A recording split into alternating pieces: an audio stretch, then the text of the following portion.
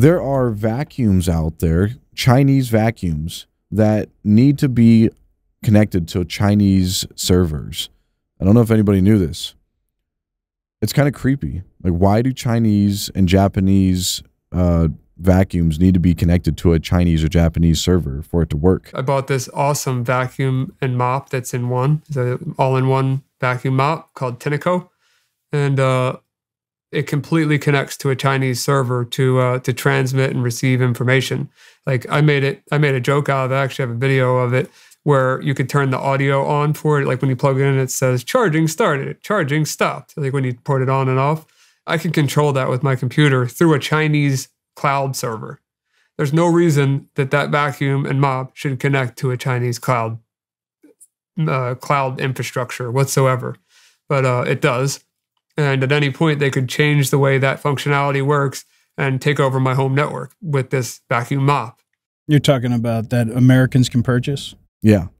Yeah. Well, it's probably specifically for data retrieval. Yeah. For what? Like what kind of pubic hair you're following? Is it falling off your body? Because you're vacuuming all this stuff and it's just analyzing all this stuff coming off your floor. No, like we talked about before, most modern robot vacuums have cameras on it. So what they're doing is they're doing two sets of data. Like we talked about it before with the Roombas. They're not only taking video camera of your house and pictures of your house, but they're also mapping your house. So they have digital mappings of your whole house.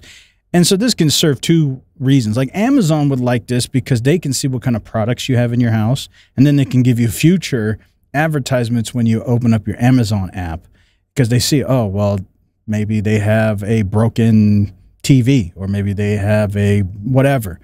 They can analyze your house through AI, of course, correlated with your app because it's all in the same network, your Roomba and your Amazon account and your phone.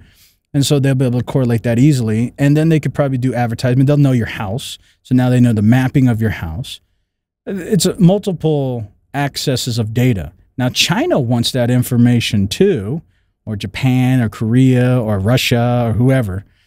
And so naturally everybody, because this information is sellable. Let's say some company wants to know about the demographics in Florida. Well, if they have all this information on a bunch of homes in Florida, you can sell this as a bundle package of data.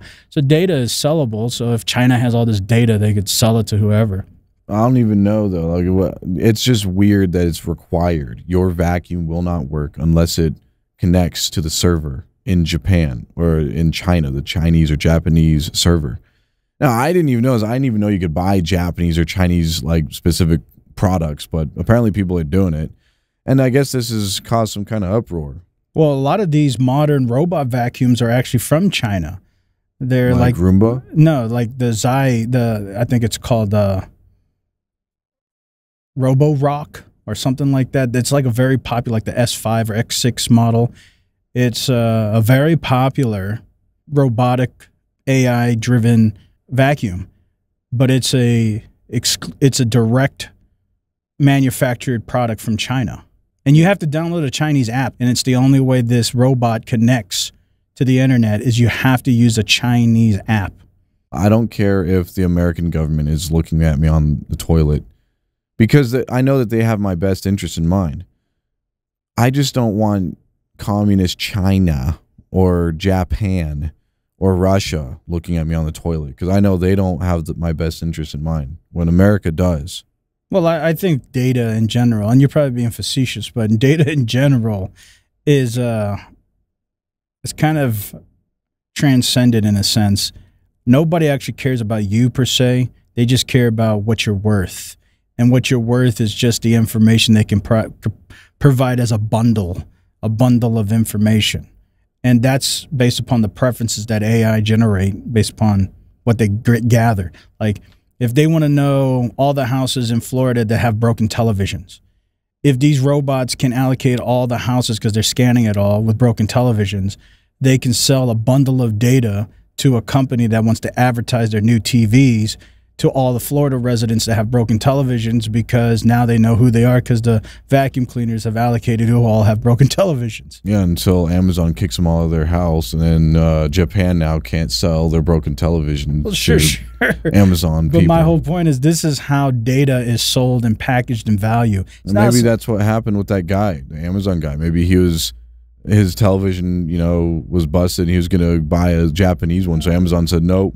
I think more or less what you're saying may be more right with that. They just wanted to do a proxy test to see what happens when Americans see what happens when smart city or smart home malfunctions happen. What kind of reactions will the American public express? That's probably more of a valid reason for that. Or maybe Amazon is Chinese for something. Maybe. We talked about it before. Amazon is in collusion with the IMF, the Malaysian Bank, the Bank of Italy, the Bank of Korea, and they're trying to create this global infrastructure utilizing this thing called the Purpose-Bound Money, the PBM protocol. So maybe they are in deeper collusion than we think. Well, anyways, that's why data is valued and accumulated. It's not because they care about you. They care about what they can bundle you with and sell you as a package of data. And China wants to do that as much as any other country, so it doesn't surprise me why they want that home-specific information. But if you're willing to give all that information to Amazon, Facebook, and everybody else, really, who cares? Because if you're already willing to give it up, what's the difference of giving it to China? Nothing. And that's why it's like the same thing with TikTok. You want to say, let's ban TikTok because of China. Well, what about Snapchat and Facebook and Instagram? It's all the same thing. If you're giving up all this data. That was my little innuendo there, is that everybody's so scared of China's TikTok, but they're not scared of YouTube and Facebook. They trust Zuckerberg, but they're not going to trust Xi Jinping. Yeah. And it's all the same thing. You're just a bundle of data. Also known as Xi Jumping. Shout out to China. Anyways, I agree with that. It is silly. And you have to be consistent if you want to fight for that.